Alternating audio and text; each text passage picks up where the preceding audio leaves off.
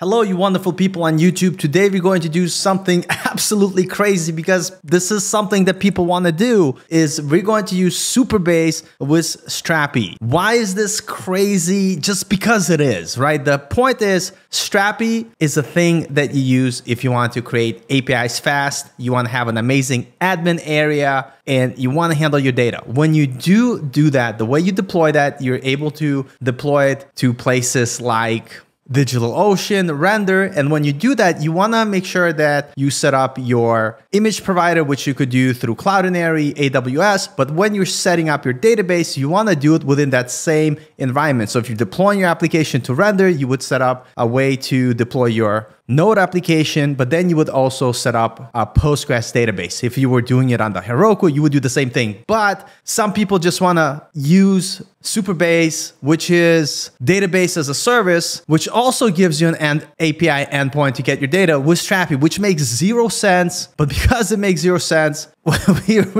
going to do just that because, you know, why not? So let's dive into it, I guess. So let's take a look on scenario number one. Not crazy. You have your front-end application, could be React, Remix, or Next.js. A user of your application could be talking to your front-end, and your front-end is getting data from your Strapi application, and your Strapi application and your database live close by, so that connection is quick. And typically you will host both in the same place, like your Node.js project and your database are going to be hosted on the same server. And so, or in the vicinity of it. So when you get an application started on Render, typically you would host your Node project and your Postgres database in the same place. You would do the same thing in Heroku. You would even do the same thing in the DigitalOcean. And by the way, if you're looking for the best way to deploy Strapi, I would suggest using Strapi Cloud. Strapi Cloud allows you to deploy your application literally within 5 minutes. You get your database, you get your file provider, and you get email included out of the box, and you get an amazing place to manage all your Strapi projects. Now, the question you have to ask, what do you have more of? More time to mess around with DevOps, or do you want to just pay for the service and get it done? For me, I hate doing all this DevOps stuff. I don't really care about tinkering with servers and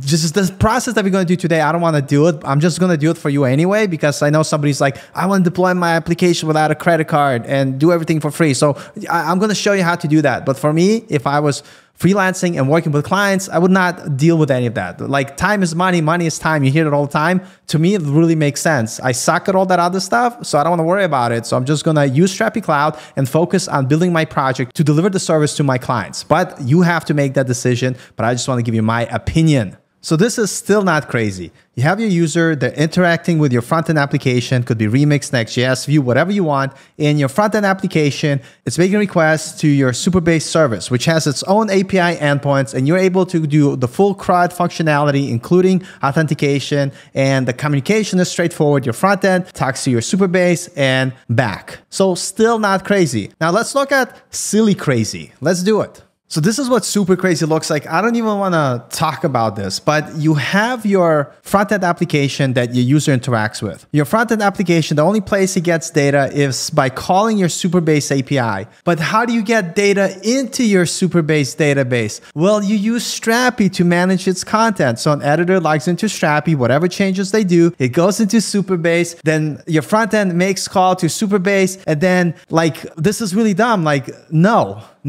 like, either use Supabase or use Strapi. Don't use both. I just do this instead. Like, remove this, you know, remove this, take this, put it here, make this arrow like this because I have OCD. We're going to make it like this. And this arrow goes here and this arrow goes here. That's it. That's it. Use one or the other. But today, for the sake of the video, or it's fun to play around and try different things. And also, if you want to set something up without using a credit card, this is one option to go. So I'm going to show you today how to set up Strapi with Supabase for both your database and image provider. But it's not something that I recommend, but let's do it anyway. The only cool part about this approach is that you could set up this without needing a credit card. You could create a render account, not have to add your credit card, and you could do the same thing with Supabase. So what I want you to do is go ahead and create a render account and log in with your GitHub. So I'm already have the account created and I already have my dashboard. We're going to create a new project. Don't worry about this. This is my previous project for building. We also want to create a Supabase account, log in. You would not need a credit card. Again, I already have a project, but we're going to create a whole brand new one just so you could see it. And instead of having to set up Strapi from beginning, what we're going to do, we're going to use a project that I already created here. And all you need to do is just go to Paul, not from Strapi, because I'm not from Strapi, and /Strapi-base, and you're going to get this repo. And what you're going to do is click code. I already have GitHub installed on my CLI to make it easier to pull stuff, but you could do whatever way you want. I'm going to go ahead and copy this command. And inside my terminal, I'm going to paste that, and I'm just going to call it something else. I'm going to say this is silly. And I'm going to click enter. So let it clone the repo. I'm using node 18. And what I'm going to do, I'm going to cd into this is silly, and I'm going to run yarn to install everything. Once everything is done, we're going to run yarn build and yarn develop. This is going to do its thing, and most likely it's going to fail, and that's because we did not add our environmental variables, which is fine. So you're going to have an issue which says Supabase URL is required. So let's open this in our code editor.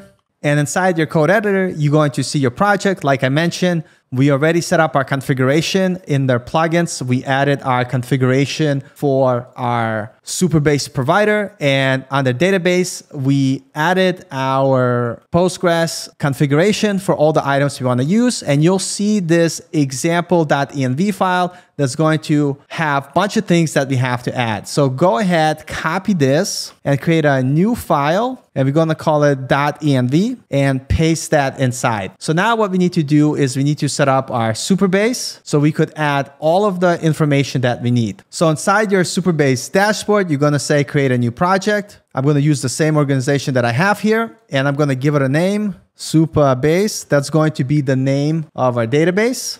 Make sure you generate a good password, and I'm going to destroy this after this video, so I'm not worried that I'm going to show you your credentials. We're going to paste our password here that we're going to use in a little bit. So inside Supabase, once everything here is great, we're going to click create new project. So we're just going to wait for this to finish up for us. Once it's done, I'll show you the next step. Once our project is deployed, let's go first to our storage, and we're going to create a new bucket. We're going to call it Supabase. You want to make sure that you make it a public access. Very important. Otherwise, the Strapi Supabase provider will not work. Click save. This is going to go ahead and create our bucket. We also wanted to point to a specific folder. So click create folder, and we're going to call it files, and click enter. So now let's go ahead and replace all of our env variables so we could connect to our Supabase database and file provider. Under Supabase, navigate to settings. Under database, scroll down until you see connection string. Go ahead, select Node.js and copy your connection string. Once you have your connection string, let's add it here under database URL. You're going to see this area where we want to replace our password. So let's take our previously generated password and replace it here. Now that our Supabase database configuration is all set, let's work on modifying our Supabase provider settings. Since we called our bucket Supabase, I'm going to put it here. And we created files directory, so I'm going to call it files. Now let's go find our Supabase API URL and our API key. In Supabase, under API, go ahead and copy your URL. And we're going to put our full URL under Supabase API URL. Now for our Supabase URL, we're just going to copy the URL without the HTTPS and the slashes. And finally, let's get our Supabase API key. You're going to scroll down. Here's our project API key. Click copy and make sure you enter. Once everything's all set, let's run yarn develop to start our project. This is going to start our project with all of our new settings that we just provided. Once we click enter, let's let it go. It's going to give us this warning. It's perfectly fine. Once everything's all set, you're going to have this admin screen. So go ahead and create your user. paul.bratslavsky@strapi.io. If you'd like to send me an email, monkey123 exclamation point is a good password for our local database, and click let's start.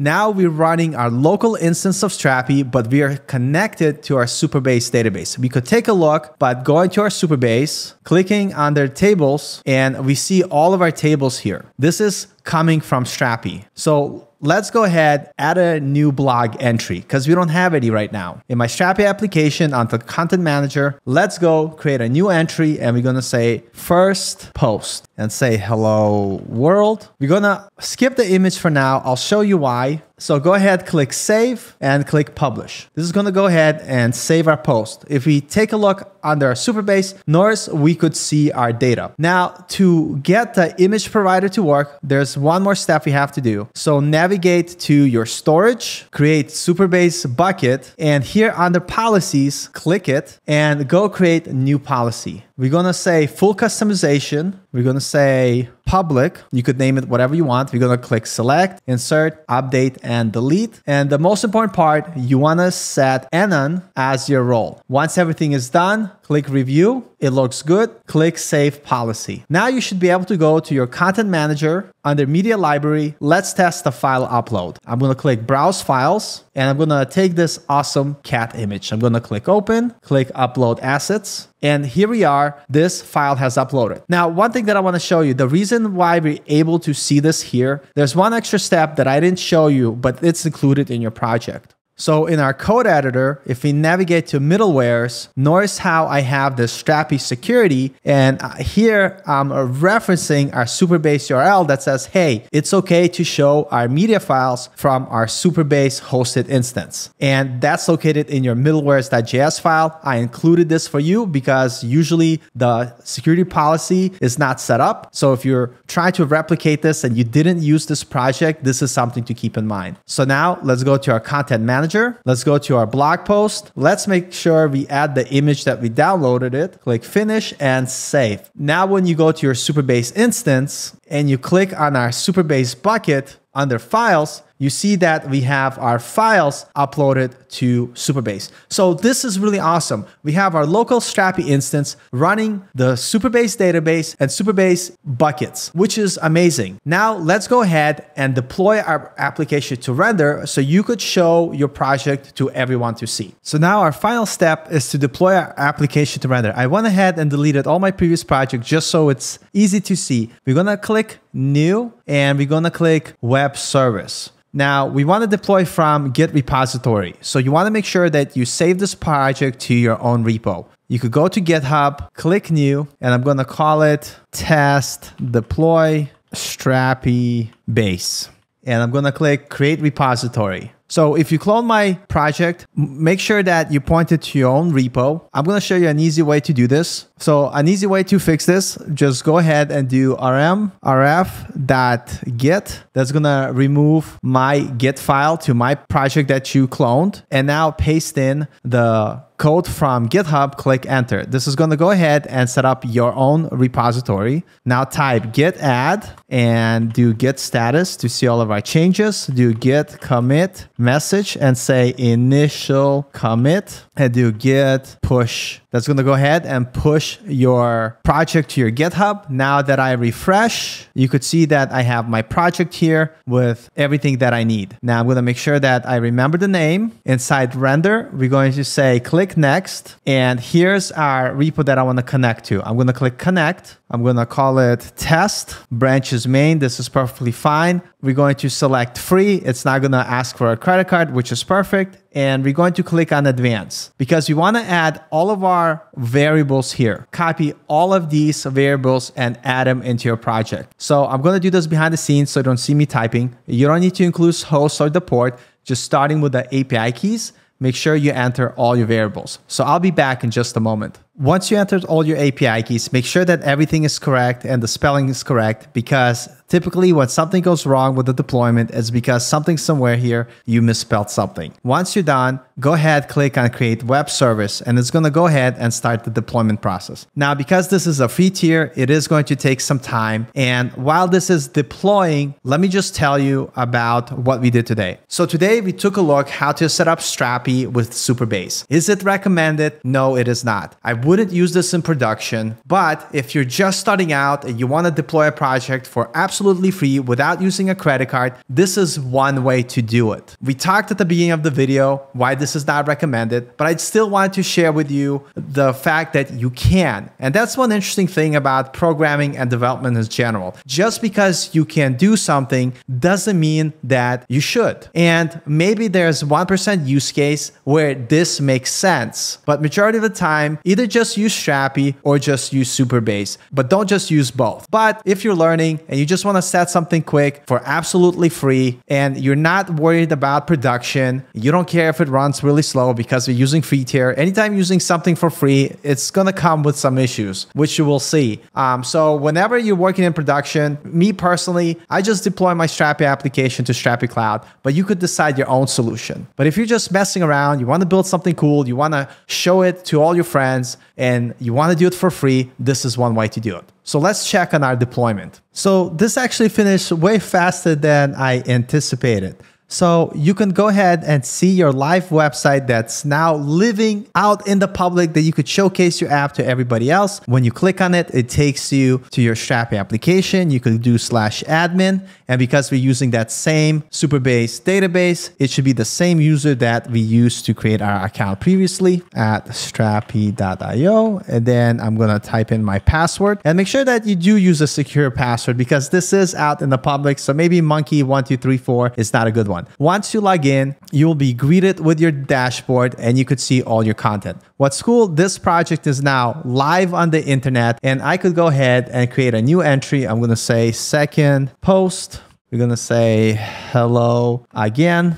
And I'm going to refresh our slug here. I'm going to upload a new image. I'm going to add more assets, browse files. Let's add another cat here. That's a sexy cat. Let's click upload one asset to library. It's finished. I'm going to click save and publish. Once everything is published, you could go to your database, refresh, and here you could see the file that we just uploaded. If you go to your table editor, you could go on the blog post and you could see, here we go, here's the second post. So really awesome. Our application is living in the wild online. Just like I said before, just because you can't do something doesn't mean that you should. But for fun, we did it anyway. I hope you learned something today. And if you like what I do on this channel, feel free to subscribe. If not, that's cool too. And let me know in the comments what other videos you want me to make in the future. But with that being said, I love you. Thank you so much. And I'll see you in the next video.